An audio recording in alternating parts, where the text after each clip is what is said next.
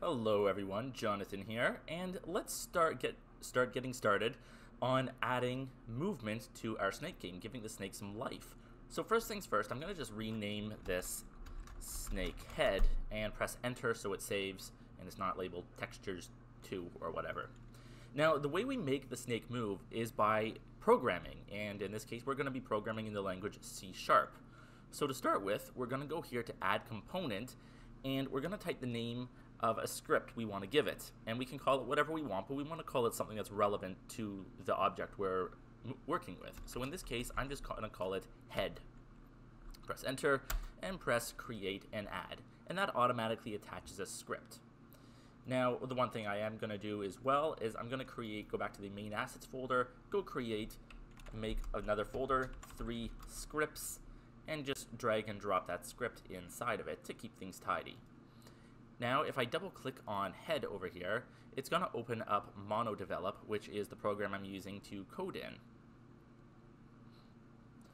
I'm going to make this larger so it's easier to see. So first things first, you have to understand how to read code and understand where we're going to be typing it, because you can't just type it randomly and expect things to work. So basically what we do is we want to type our code in between these squiggly brackets here and this one here. And we can create more of these, what I like to refer to kind of as almost file folders, just because it's a little easier to understand that way. But these are called functions or methods. But basically, we want to be as organized as we possibly can when it comes to coding. Now, the one exception is we can declare variables which are going to hold numerical values for us, and we can do that above all of this code, these code blocks rather. So I'm going to start off by typing private float and then the word speed, and I'm going to end that with a semicolon, which is basically saying this is where the code ends on this line. That's like a stop if you were sending a telegram. Not that any of us send telegrams these days, but if you were to send a telegram and say stop at the end, that would be like the semicolon here. It just indicates it's the end of the line.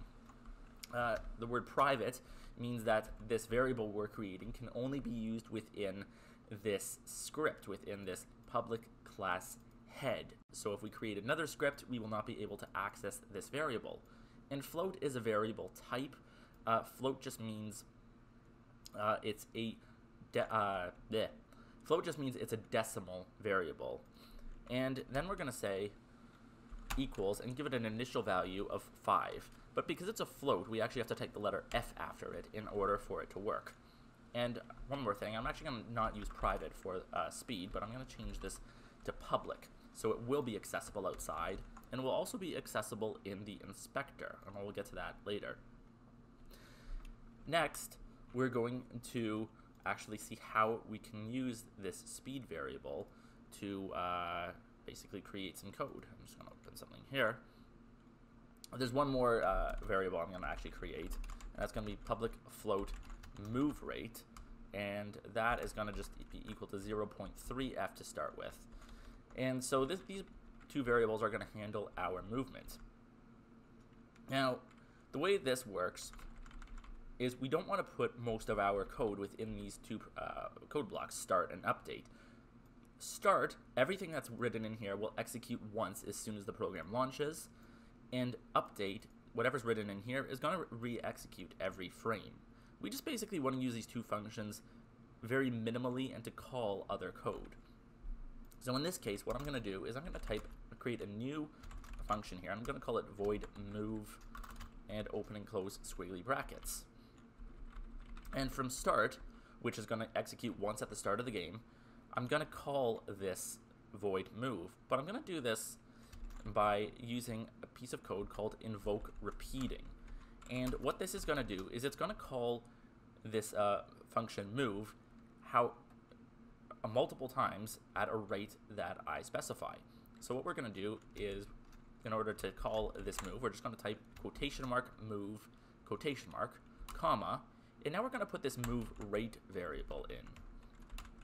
And we're going to type it in a second time, and basically the first time we're typing it in, we're telling it we want to call move after 0.3 seconds, and then the second time we say we want to keep calling it again every 0.3 seconds.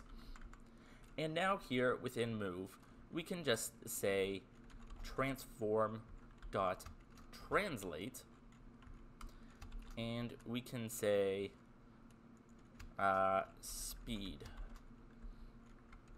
And now if we save this script and go test it out and hit play, we can see what happens. We're going to see, first of all, I have an error because transform.translate actually requires a different type of variable in it. It requires a vector3. There we go. So basically there's one more thing we have to do here, and we have to give this a direction that it's going to go in. And the way we can do that is by specifying up here private vector2 direction. And the way this works is a vector2 variable is basically like a float variable, only it contains two variables within it. It contains both an x and a y. Now, if we're going to use transform.translate, we need to be using either a vector2 for a 2D game or a vector3 for a 3D game. So in this case here, I'm just going to use a vector2 because this is 2D. And over here in start, I'm going to say direction equals vector2 dot right. So I'm giving it a direction here, and this is how you can do it. And now within this bracket, we're going to say direction times speed. And if we save and run this one more time, we should see that the snake moves to the right on its own. Now it's moving quite fast, and that's why I made these variables public, so we can actually play around with them. So a speed of 5 may actually be too fast. Let's just change that to 3 and see what happens. Okay, so that's a little better. In this case, though, the snake is actually still maybe a little big, so it's moving farther than I want it to and too quickly. So over here under textures, I'm just going to increase this pixels per unit up maybe to 500. Make it a little smaller, see if I like that better. And this just requires some playing around with. So you're going to have to play around with these numbers on your own, especially if you're using a different set of sprites, and find some numbers that you're actually quite happy with. Now, obviously this is not a smooth motion, but there we go, that's kind of more what I want.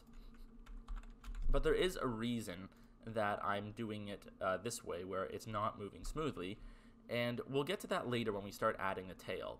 But for now, this kind of looks more or less like what I want. The snake is moving on its own. Obviously, we can't control its direction or anything yet, but it is moving on its own, which is a good start because that's what we want for this snake game. So, thanks for watching, and I'll see you in the next video.